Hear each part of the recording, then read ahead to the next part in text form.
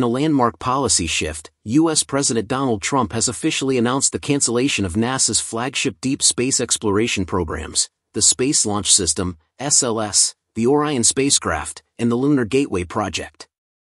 This decision marks a dramatic departure from NASA's previous trajectory toward returning astronauts to the Moon and eventually reaching Mars under the Artemis program. At the same time, the White House has proposed another round of budget cuts for NASA, this time suggesting an end to programs like the Space Launch System, Orion, and the Lunar Gateway. Despite this development, NASA has just officially received the Orion capsule for Artemis 2. Orion is now pretty much ready for Artemis 2. And so the idea is that if we can get SLS and Orion operational, Artemis 2 goes well, and that's the one with a crew on board. And it's going around the Moon, a certain lunar, but not landing on the Moon. If Artemis 2 is successful, that paves the way for Artemis 3, which is that human landing. The Space Launch System, SLS, was NASA's most powerful rocket, designed to launch astronauts beyond Earth orbit for the first time since the Apollo era. The Orion spacecraft was intended to carry crews on deep space missions, providing life support, emergency abort capabilities, and re-entry from deep space speeds. The Lunar Gateway, a small space station planned for orbit around the Moon, was envisioned as a critical staging point for sustainable lunar exploration and missions to Mars. Now let's shift our focus to the White House's recently proposed cuts to NASA's budget, an update that has sparked widespread concern and debate across the space industry. On May 2, the White House released its preliminary discretionary funding outline for fiscal year 2026. Commonly referred to as the skinny budget, this document gives a broad overview of where funding increases and cuts are expected ahead of the full budget release later in May. President Trump justified the cancellation by citing cost overruns, delays, and a strategic pivot toward commercial partnerships. The administration emphasized a shift toward leveraging private sector launch capabilities and fostering new space technologies through companies like SpaceX and Blue Origin. The decision has drawn mixed reactions. Supporters argue it streamlines NASA's mission and reduces government spending, while critics warn it could undermine U.S. leadership in space exploration and delay human missions beyond low Earth orbit. In this outline, NASA emerges as one of the hardest-hit agencies. While human space exploration, the division responsible for Moon and Mars missions, will see an increase, nearly every other branch within NASA is slated for cuts. These areas include space science, Earth science, mission support, aeronautics, space technology, the International Space Station, STEM engagement, and legacy human exploration systems. This reduction in funding was anticipated in the initial April 10 announcement. But the full scope revealed on May 2 is even more dramatic. In total, NASA's budget would drop to $18.8 billion under this proposal, a staggering 25% reduction from the $24.9 billion allocated for fiscal year 2025. That's even deeper than the 20% cut proposed just weeks earlier, which aimed to reduce the budget to $20 billion. The SLS program has faced substantial budget overruns and schedule delays. Development costs have soared to $23 billion since 2010, with each launch estimated at around $4 billion. Similarly, the Orion capsule has encountered technical issues, including heat shield problems, contributing to delays in the Artemis program. NASA is now expected to reevaluate its exploration roadmap, with a greater emphasis on commercial crew and cargo services, robotic exploration, and public-private partnerships to develop next-generation space infrastructure. On May 2, 2025, the Trump administration unveiled its fiscal year 2026 budget proposal, signaling a significant shift in U.S. space policy by recommending the termination of NASA's Space Launch System, SLS, Orion crew capsule, and the Lunar Gateway program after the Artemis 3 mission. This proposal marks a departure from traditional government-led space exploration, favoring increased reliance on commercial partners like SpaceX. The administration advocates for transitioning to more cost-effective commercial systems. The budget proposal allocates $1 billion for Mars-related programs and $7 billion for lunar exploration, emphasizing partnerships with private companies like SpaceX. SpaceX's Starship, for instance, offers a reusable launch system with significantly lower costs per launch compared to SLS. The focus is shifting from lunar missions to Mars exploration. The proposed budget cuts $2.265 billion from space science missions, including the termination of the Mars Sample Return mission, with similar objectives expected to be fulfilled by crewed missions. Most notably, NASA's science programs would be slashed nearly in half. Despite these deep cuts, the budget document claims that the reductions are aligned with the administration's goals of returning to the Moon before China and eventually sending humans to Mars. However, organizations like the Planetary Society have labeled this plan the largest single-year cut to NASA in American history.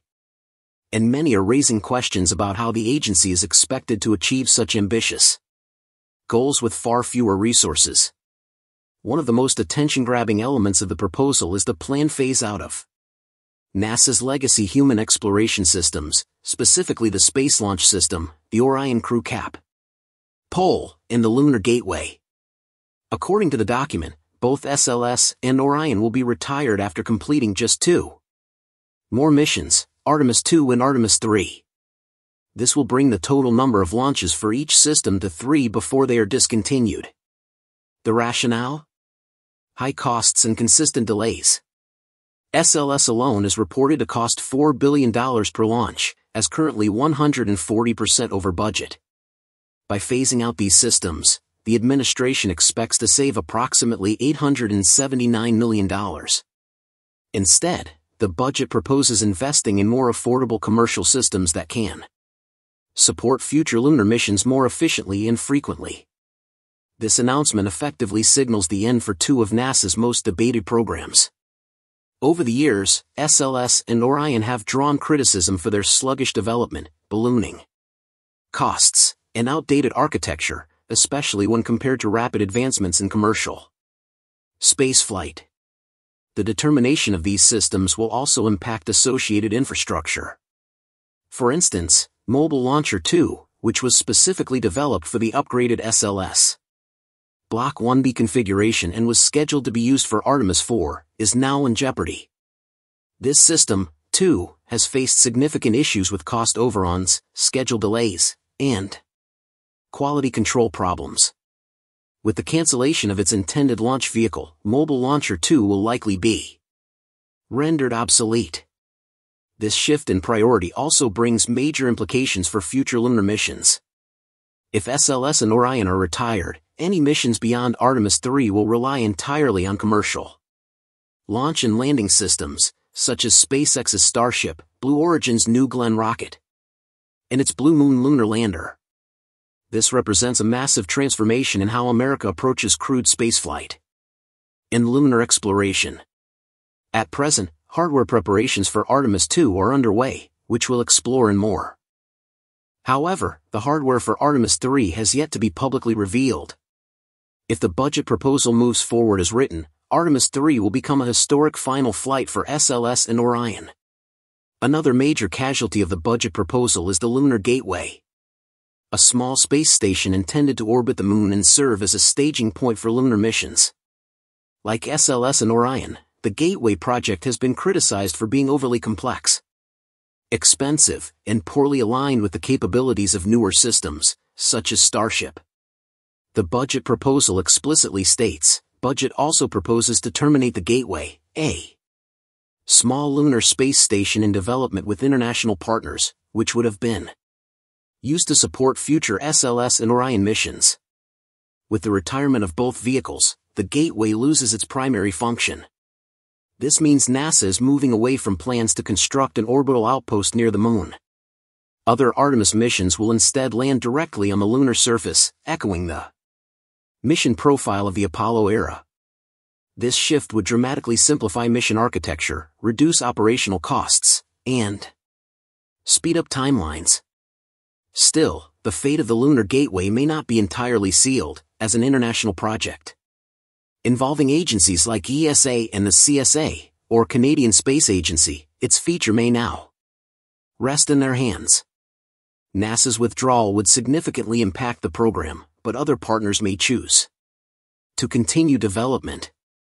Notably, at the end of April, the first Gateway module, HALO, was delivered to NASA facilities, sparking hope that the project might yet be salvaged. However, if the cancellation proposal moves forward, HALO could end up as the only completed component of the gateway. In summary, the proposed NASA budget for fiscal year 2026 marks a significant turning point. If approved, it could mean the end of several long-standing programs and a dramatic shift toward commercial partnerships for human space exploration. The proposed cuts have sparked immediate backlash from NASA stakeholders, members of Congress, and industry leaders including Musk and Jared Isaacman. Many fear that critical missions, like the Mars sample return, the ISS extension, and the next-generation space telescopes, could be delayed or cancelled entirely. Whether or not this proposal passes remains uncertain. For now, we're focusing on the potential cancellation of NASA's core systems. As previously mentioned, the recent budget cuts will not affect the upcoming Artemis missions. In fact, NASA has just taken a significant step forward with the Orion spacecraft for Artemis II. On the 1st of May, Lockheed Martin, the primary contractor responsible for building Orion, announced that it has officially delivered the Artemis II capsule to NASA. This milestone reinforces the current timeline, keeping the mission on track for its target at launch in April of 2026. Now that the spacecraft has been handed over, Orion will be transported to the Neil Armstrong Operations and Checkout Building at NASA's Kennedy Space Center in Florida. There, it will undergo a series of final tests and processing activities. These include integration of critical life support systems, audio communications, crew accommodations like exercise equipment and the installation of the launch abort system, all of which are essential for human spaceflight readiness. Meanwhile, the Space Launch System rocket that will carry Orion is also progressing. Its interim cryogenic propulsion stage, or ICPS, delivered in mid-April is now likely being prepped in NASA's iconic vehicle assembly building at KSC. Orion's readiness is especially significant in light of earlier concerns raised after Artemis I, particularly regarding the performance of the spacecraft's heat shield. Addressing this, Kirk Shireman, Lockheed Martin's Vice President of Human Space Exploration, said, "The Orion spacecraft completion for Artemis II is a major step forward in our nation's efforts to develop a long-term lunar presence." And that's about it for today's episode. Thank you so much for tuning in, and that's all for today's update. If you enjoyed watching and found it useful, please make sure to subscribe to my channel and hit the like button. And if you want to support our channel and if you want to be up to date, you can become an exclusive member, so click on our perks through the link in the description below. Thanks to watching and see you next time.